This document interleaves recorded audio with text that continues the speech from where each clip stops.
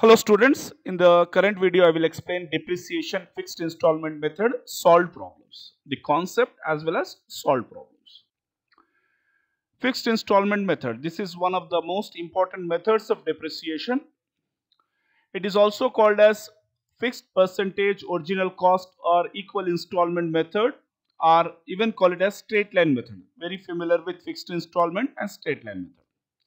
Under this method, a fixed percentage of original cost of the asset is written off every year as to reduce the asset account to nil or its scrap value at the end of the estimated life of the asset. Here, in this method, we will try to write off the entire amount of the asset to profit and loss account.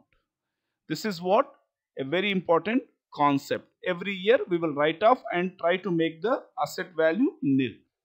It may also be expressed as fixed percentage of the original cost. Fixed percentage, or else we can arrive the value with the help of the formula also. While calculating the depreciation for a particular year, the period for which the asset is used in the year concerned should also be taken into account. In the sense, while calculating the depreciation, we must consider the period in which we have used the asset, right? Precisely every year we need to charge depreciation. That is what this slide is going to say, right? We will take up the next. When rate of depreciation is not given, most of the cases in question you will find rate of depreciation, but presume that if the rate of depreciation is not given, in such a case, how to calculate the depreciation? For that we have a formula. The formula says that cost minus estimated scrap value. Cost of the asset. What do you mean by cost? The entire expenditure incurred on making the asset usable. In the sense, all the expenditure until an asset is put to use is called as cost. It may be transportation, it may be installation, it may be actual cost, everything comprising of cost. From this, we will deduct the estimated scrap value. Every asset will have a definite lifetime. Presume that your asset is used for 10 years. In the sense, the economic life of the asset is 10 years. After that, we need to replace the asset. Then, after 10 years, if you sell off that asset as a scrap, you will get certain amount. That is called as estimated scrap value at the end of the life of the asset. That is estimated life divided by estimated life of the asset. Generally, it will be measured in terms of years. Therefore, cost minus estimated scrap value at the end of the economic life divided by estimated life of the asset. Then whatever resultant figure we get, that is called as amount of depreciation. I hope I made you understand. Right? So we'll take up the first question. What it says: a firm purchased a plant and machinery in 1st April 2011 for 1 lakh rupees. Depreciation is written off at the rate of 10% per annum under the straight line method, that is SLM method, fixed installment method. The firm closes its books on 31st December every year. Show the machinery account for 3 years. Most important things whenever you do problem of depreciation. First one is, what is the method of depreciation? Whether it is straight line method, diminishing balance method, that you need to decide. Second is, what is the percentage of depreciation? Whether it is 10%, 20%, whatever it may be. And third and most significant, that is when you are closing your books of account. Right? That is also very important. Generally, we have two types of year. One is calendar year, another one is financial year. Calendar year starts from 1st Jan, ends on 31st December. Financial year starts from 1st April, ends on 31st March. So you must see when we are closing the books of accounts. Clear? So in this case, SLM method, 10% depreciation. We are closing the books of accounts on which date? 31st December. But when did we purchase? 1st April. Right? So we will calculate the number of months. So we need to prepare machinery account. For that I have drawn the format of machinery account. So whenever machinery is purchased, what is the entry?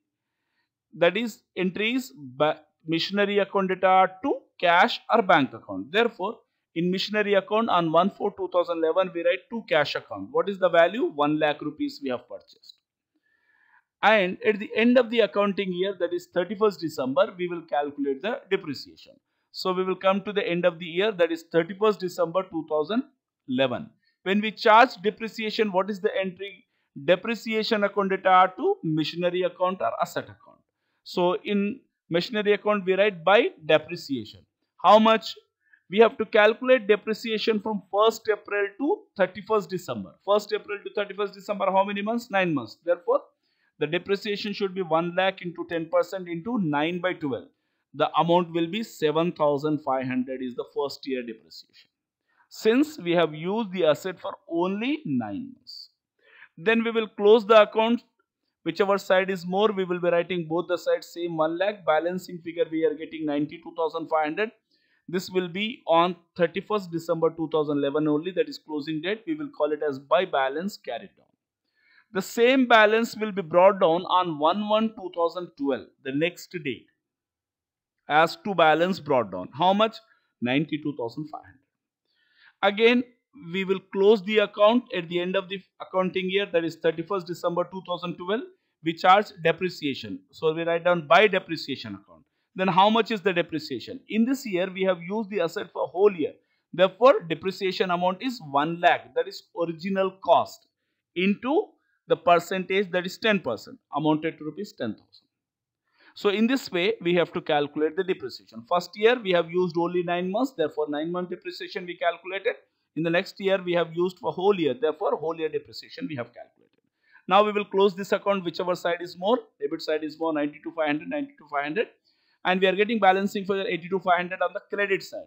So, same closing date, we write by balance carried down. And the same balance will be brought down in the next year, 1/1/2013. That is 82,500. Again, the same way we calculate the depreciation. Again, same amount, 10,000, because we have used the asset for whole year. We are calculating on original cost. Then we will close the account. We will get the balancing figure 72,500. That is called as by balance carried down.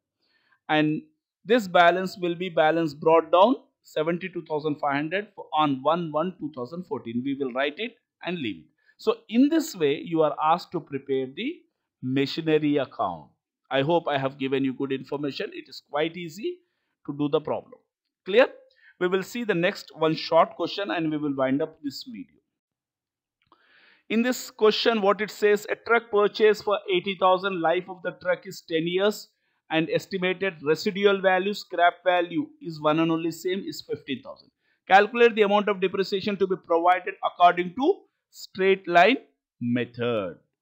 Most significant, in the earlier question, you were provided with percentage of depreciation, and here we don't find any percentage of depreciation. Therefore, we need to apply the formula and get the answer. What is the formula for calculation of depreciation? Cost minus estimated scrap value divided by life of the asset. What is the cost of the asset? 80,000.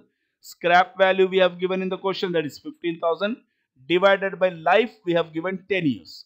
Therefore, if you further simplify the formula, we will get 65,000 divided by 10 years. Therefore, amount of depreciation is equals to 6,500 rupees. So, this is the amount of depreciation we need to charge every year. Clear? So, these are the basic two short questions I have covered. I will make the video on a theoretical part of the depreciation besides the problem on sale of the asset even. Right? So we will conclude this video here only. Please do watch this, my channel regularly, and do subscribe my channel and motivate me. Right? So we will stop here. So I wish you all the best to the students. Thanks for watching the video. Subscribe my channel, mentor the trusted guide, and motivate me to make more qualitative and informative videos. Thank you very much.